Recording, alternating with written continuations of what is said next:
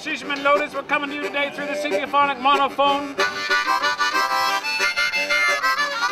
Why don't you come to the Millrace Festival where you will hear folk music in old-time style. Located in Galt, in the heart of Cambridge, in a beautiful setting along the banks of the Grand River, the Millrace Festival of Traditional Folk Music is a free event for the whole family, which offers more than 6 stages and venues of music and entertainment.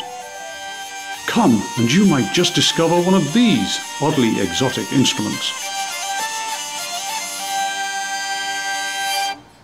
The principle of the hurdy-gurdy, a lot of people think it's got air passing through or anything because it sounds a little bit like a bagpipe, but it actually operates on the principle of being a wheeled violin. The wheel acts as a bow. It hits the strings when I turn the crank.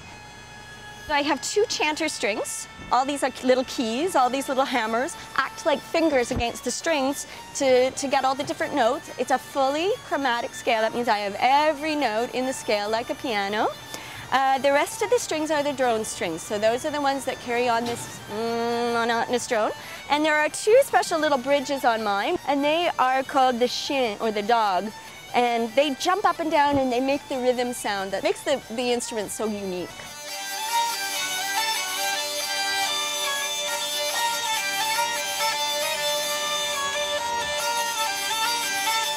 I originally saw the band at Villers-Capra years ago at a festival, and I was completely transported by the music.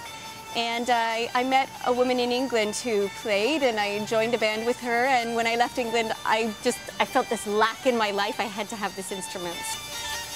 What I really love about this festival is the emphasis on traditional music, and yet the traditional music doesn't have to be all stately and boring, and I think there's a lot of association sometimes for people that it's not upbeat, it's not happening, yet there's so much diversity within these traditions. Traditions are melding and merging all over the place.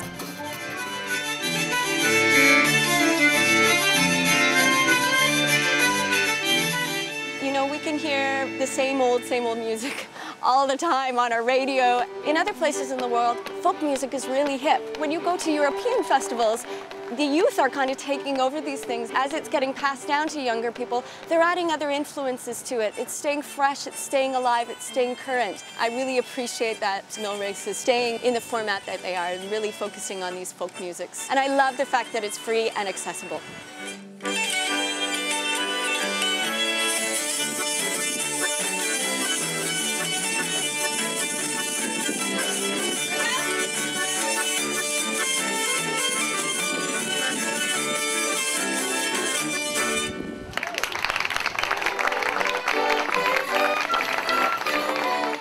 The festival offers Morris and traditional dance presentations.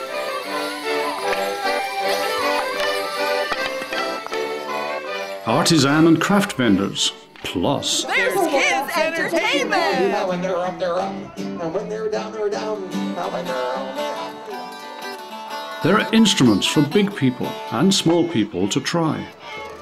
Or you can join in at a session in the pub.